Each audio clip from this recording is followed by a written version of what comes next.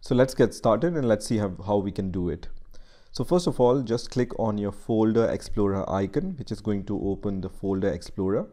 And on the left hand side, you will be able to see this option. It says OneDrive. So just right click on this OneDrive option. So just select this and then right click on the OneDrive option. And then just hover over OneDrive option here and then click on settings here. Okay. So once you click on the settings option, you will be able to see this window. Now in here, you just need to click on the Unlink this PC option under accounts. Okay. So if you see settings here, you just need to select account and then click on Unlink this PC, which is going to unlink your PC from OneDrive, right?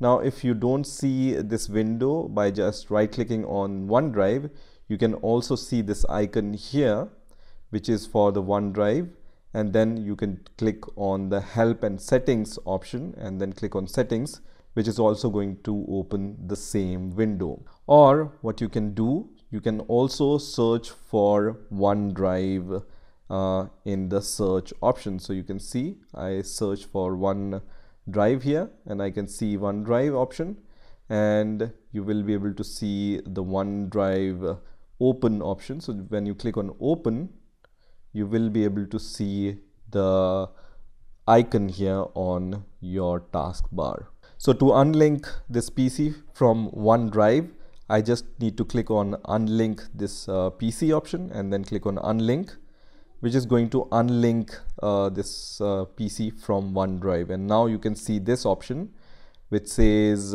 in order to set up OneDrive, you need to provide your email ID and password, right? So now my PC is unlinked from my OneDrive. So now when you hover over this OneDrive icon, you can see not signed in. So when you click on this option, you will see sign in. That means your PC is unlinked from OneDrive, right? If you also search for OneDrive, you will be able to see that when you click on open app, you see this option which says you need to provide your email ID to log in and sync your OneDrive with your PC. So let me also show you this, how you can link your PC to OneDrive. So you just need to provide your email ID. So once you have given your email ID, click on sign in and then provide your password and then click on sign in. And now you are signed in with your Microsoft account. So you just need to click on next here and you see it says send optional data help to improve the app. I don't want to send it, so I will choose this one and then click on accept, and then I will just click on next here. I will use the same folder,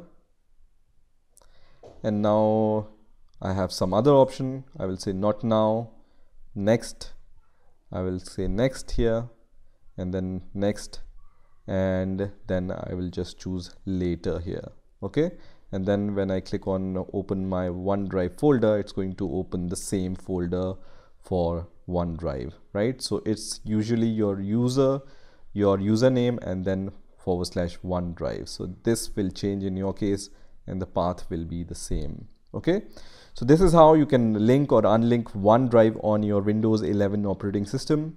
I hope you have enjoyed this video and I will see you in the next video.